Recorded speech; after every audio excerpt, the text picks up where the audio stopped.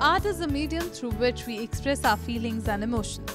इसी के चलते धर्मशाला, जो कि भारतीय कलाकारों के लिए एक अंतर्राष्ट्रीय मंच का रूप है, में 50 आर्टिस्ट ने की colours of India art exhibition organise. यहाँ डिफरेंट पार्ट्स ऑफ इंडिया से आए 50 आर्टिस्ट का आर्ट वर्क शोकेस किया गया। इस आर्ट एग्जीबिशन में बुद्ध और तिब्बत जीवन को दर्शाया गया। इस एग्जीबिशन में फिल्म ड्राइंग ब्लड की स्क्रीनिंग भी की गई, जो एक आर्टिस्ट की दर्दनाक जीवन का चित्रण करती है।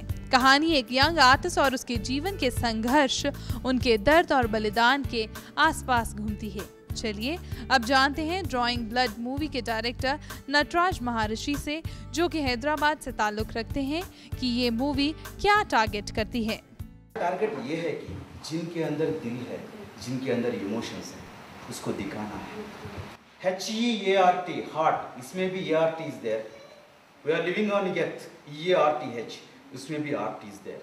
सो आर्ट के बिना we can't imagine anything. Dialogues her movie की जान होते हैं, जिनके बिना फिल्म अधूरी लगती है। ड्राइंग ब्लड मूवी की डायलॉग राइटर ने बताया कि it's a film about showing the other end of an artist life, और साथ ही उन्होंने ये भी बताया कि वो ये बिलीव करती हैं कि हर चीज में आर्ट होती है।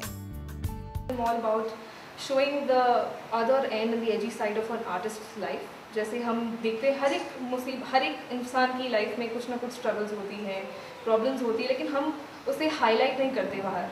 Every successful person has to go through burdens, and this is what we try to show about an artist. क्योंकि आर्टिस्ट की ज़िंदगी काफ़ी अलग होती है, उनकी सोच एक कम्प्लीटली एजी तरीके से आगे बढ़ती है, and it's very difficult to understand that, जो हर एक इंसान नहीं समझ पाता है। एंड आई बिलीव हर एक ब्यूटी, हर एक नेचर, हर एक चीज़ में आर्ट होता है। इस आर्ट एग्जीबिशन की ब्यूटीफुल पेंटिंग्स को लोगों ने पूरे दिल से एंजॉय करके अपना दिन स्पेंड किया, और साथ ही ड्राइंग ब्लड की स्क्रीनिंग का भी लुत्फ उठाया। अब देखना ये होगा 90 मिनट्स की मूवी किस हद तक एक आर्टिस्ट की लाइफ को बड़े पर्दे पर उतार पाती है। धर्मशाला से लखन शर्मा और प्रभजोत कौर बावा के लिए हलीन कौर, डे नाइट न्यूज। खबरों की दुनिया में आइए, हमारे साथ कहीं भी और कभी भी जुड़िए। हम मिलेंगे फेसबुक पर, हम दिखेंगे यूट्यूब पर, हमें फॉलो कीजिए ट्विटर पर।